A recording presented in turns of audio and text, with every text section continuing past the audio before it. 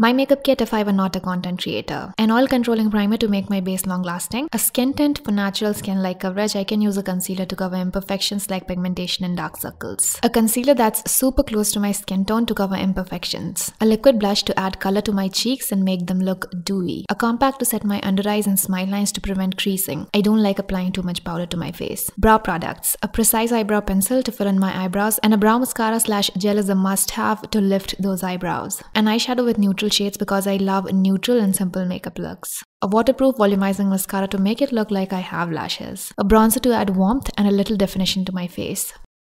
A powder blush with luminous finish to add color plus glow to my cheeks. Setting spray to seal everything in and make it long lasting. Ultimately, lip tints and glosses to add light color and glow to my lips. All the products are linked in description and comments. Do not forget to like and subscribe if this was helpful.